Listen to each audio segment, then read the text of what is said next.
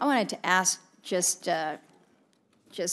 relatively quickly here, because Mr. Yablonsky, you in your testimony referred to kind of an alternative to the mandatory funding piece in terms of a proposal to use user fees as a potential offset following the Pittman-Roberts fund that has been successfully implemented for decades. And it's something that I've thrown out there in different conversations just to try to test the temperature, if you will. You've actually released a report, How We Pay to Play, which examines the implementation. So let me start with you first and ask for your suggestions or your thoughts as to how Congress, if we were to implement this type of a user fee to support recreation funding, how do you suggest that is structured? And then as he is responding to that, Mr. O'Mara, I'm going to ask you to weigh in here, give your views on this as something for us to consider. Right. Well, Madam Chair, as you know, I mean, this is an enormous opportunity to bring an additional source of revenue to the table for all the conservation needs that we've been talking about here today.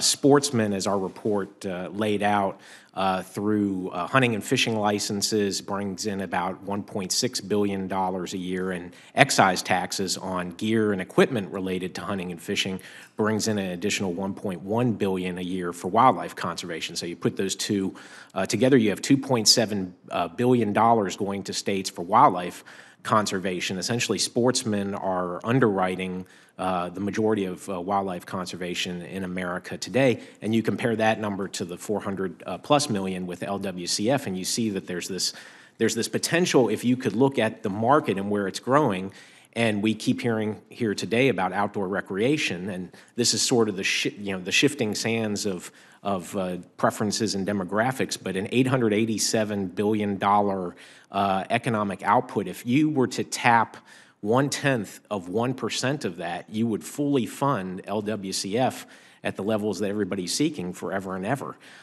So one, opportunity here is to look to the outdoor recreationists. People like me, I go hunting, and for every 10 times I go hunting, 9 of those times I'm a hiker.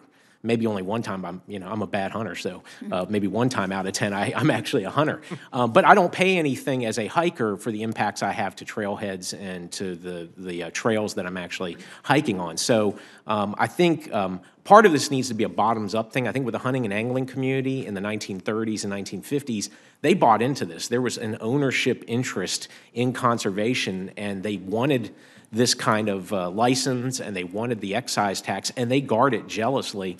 And I really think it's incumbent on the outdoor recreation community to sort of have this groundswell and figure out how they can sort of, what I would call BYOL, bring your own life raft, and actually be a part of the solution here where you have an ownership interest in conservation funding going forward. Mr. O'Mara, your thoughts? Yeah, and I'm hesitant to disagree with my good friend Brian, but the American people have already paid in some way, right? I know it doesn't score well, it doesn't kind of meet like kind of the CBO, kind of the way we think about scoring. But the deal that was cut in 1964 was this idea that we're going to be having to liquidate additional public resources in the form of offshore oil and gas to meet the growing population at the time, and then therefore those revenues should go towards conservation to basically mitigate the impact. And so I get that it doesn't score because that's money that could otherwise go to Treasury, but in some ways they already have paid through the degradation of our public resources. I mean, and as someone who's, my organization helped kind of write Pittman-Roberts in 1937, it has been incredibly successful. We've done a wonderful job bringing back white-tailed deer and elk and mule deer and pronghorn and a whole range of sport fish and wild turkeys and a whole range of waterfowl. We've also done a pretty bad job with everything we don't hunt and fish. And one of the challenges we face right now is a lot of the species that are in trouble, you can create a moral hazard in the design of these programs, because in that case, because the funding came from sportsmen, they rightfully, including myself, wanted the conservation of game species.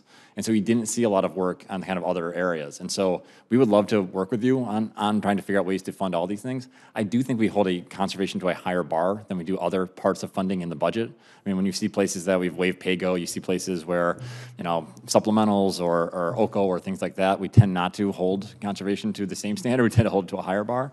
But this is a tough, it's a tough conversation. But I do think that, taxing backpacks and things like that probably isn't the right way to go if we're going to try to have a permanent sustained funding model. We should be able to find a couple $1 billion in a multi-trillion-dollar budget for conservation that supports an $887 billion economy.